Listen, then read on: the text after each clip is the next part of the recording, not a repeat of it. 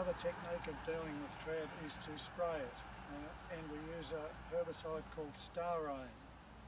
So I'll just give you an idea of how that happens. Obviously, when you're using a powerful herbicide, you need to have protective equipment. So I'll get into that and then we can demonstrate the actual spraying process.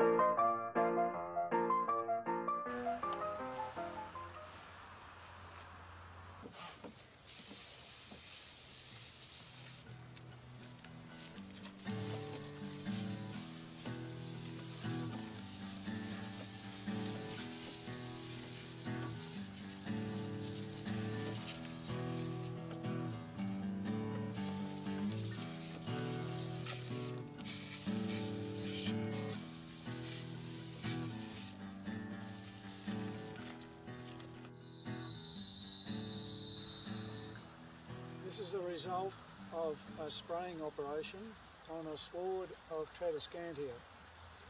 You can see that the majority of it is dead. The leaves have completely been killed, but if I pull up one of these, well, that one's pretty dead, but this one has still got roots on it. There are also, in here, there are green leaves,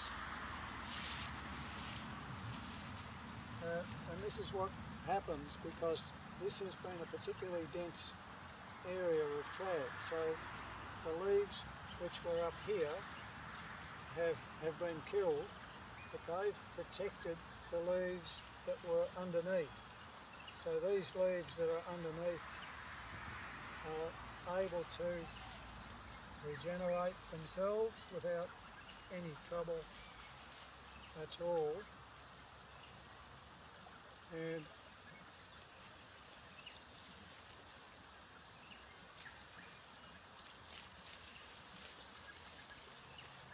we've still got live root systems on these stems with green leaves. So what's happened here has been a temporary setback for Tradescantia, nothing much more than that.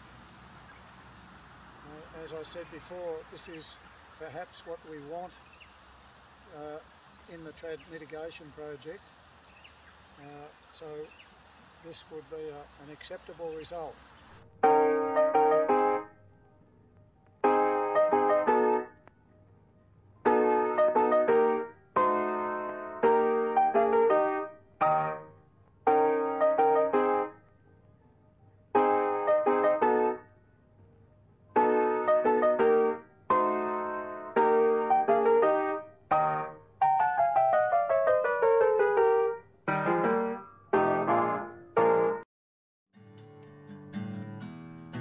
My name's Jane Hollins. I'm a member of Friends of Sassafras Creek and have become involved in Quad just through the need of talking to other environment groups.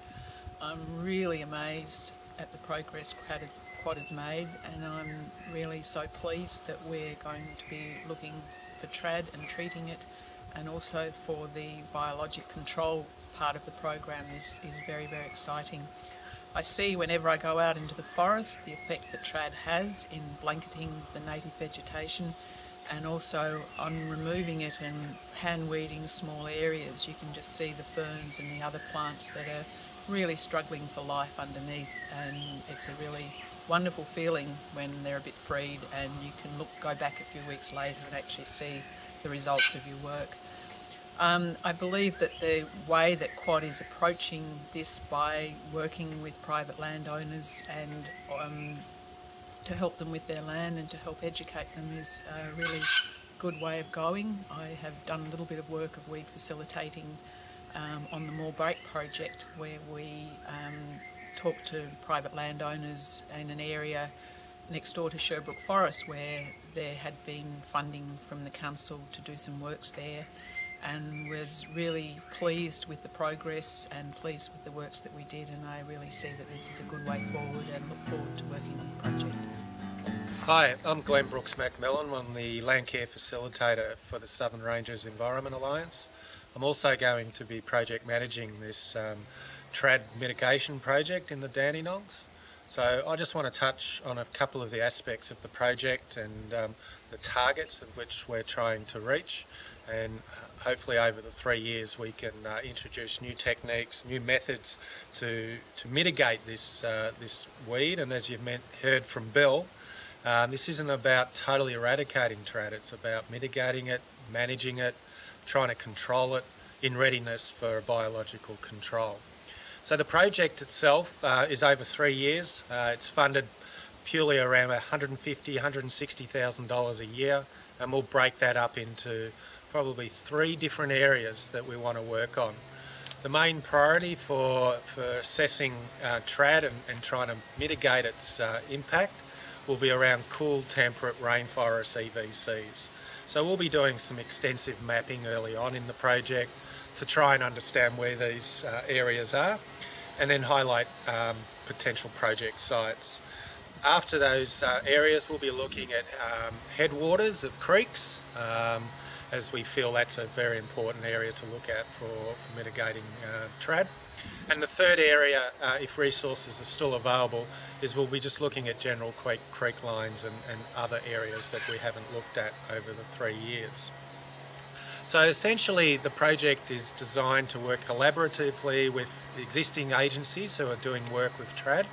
That includes Melbourne Water, Yarra Ranges Council, Cardinia Council, and obviously Parks Victoria and DEPI. So we don't want to cover the same old ground. We're trying to use these resources to hit areas that we haven't hit before.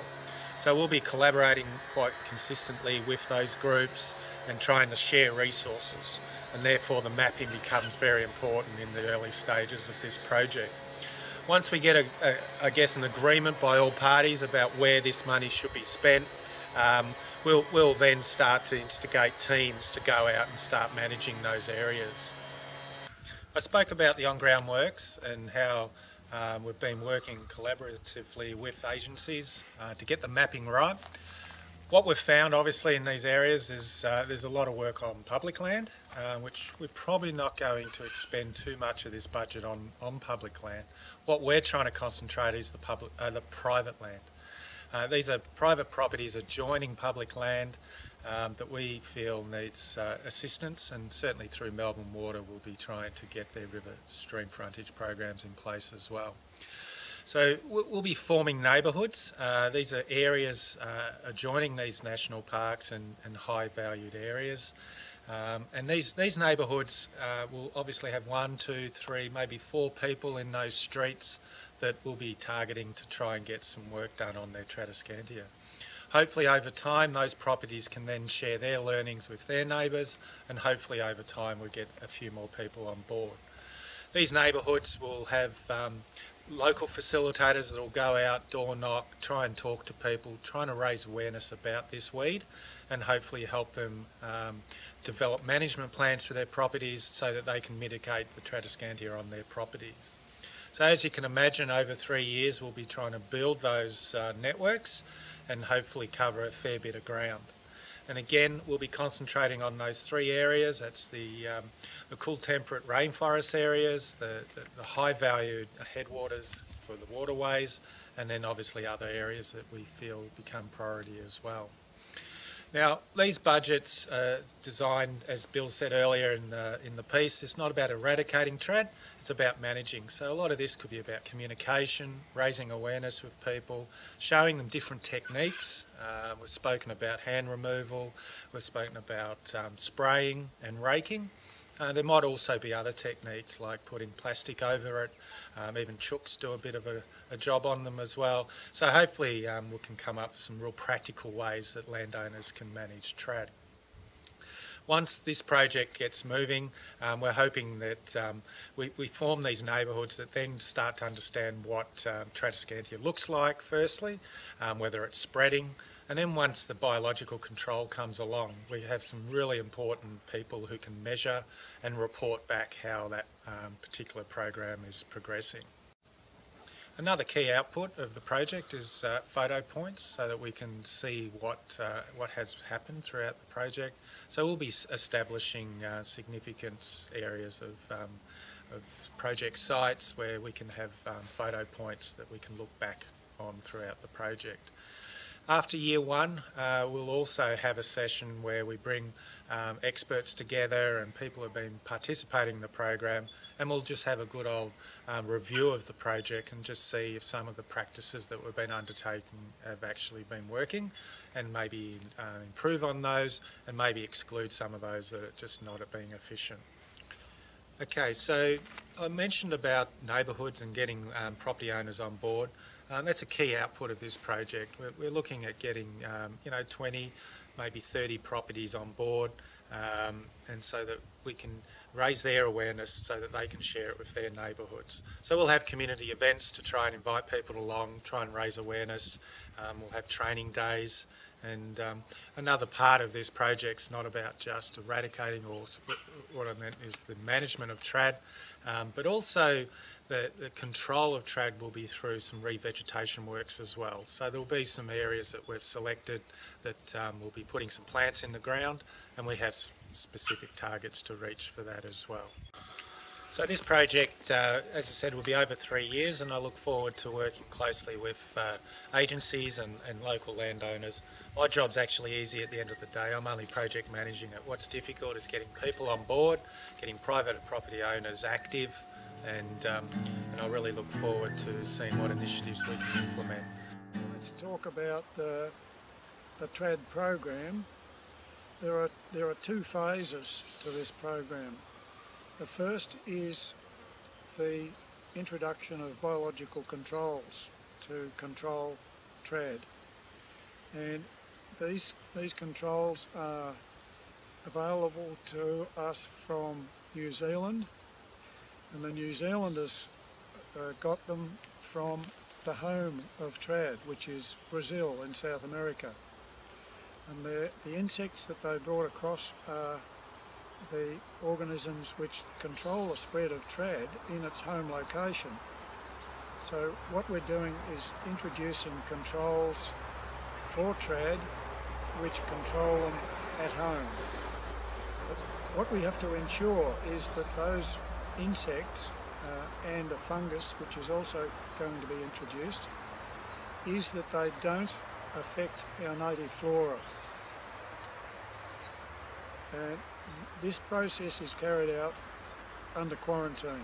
So the quarantine experts grow some trad and they introduce the insects to it, and they also introduce the insects to specimens of our native flora, just to ensure that the flora that exists here with trad is not affected by the biological controls. When that process is completed satisfactorily, the biological controls will be released in the wild, as they have been in New Zealand. And in New Zealand, the insects and the fungus have shown that they can live in the wild and consume trad. Hopefully that will lead to its control. The second leg of this trad program is what we call a trad mitigation program. The reason for this is that it will take several years to test and release the biological controls. And in this period, we've been given funds to reduce the problem of trad using our existing techniques. So the techniques that we have are to remove trad manually to rake it and to spray it. Now, the difference is that in this situation we're not trying to completely eliminate trad. What we're trying to do is just mitigate the effects of trad in the interim period until biological controls are available to use. So that's a brief rundown on our trad control program and the treatments we're going to apply. The program is being funded by the federal government and the money is coming to us on the ground through the community weed action of the Dandenongs network. If you'd like to know more about the program, you can talk to myself, Bill Incole. My phone number is 9756 6977, or you can talk to Glenn Brooks McMillan. He's the facilitator of the community weed action for the Dandenongs network. And you can reach the quad group, as we call it, via our website, which is easily found if you search, do a Google search on community weed action of the Dandenongs.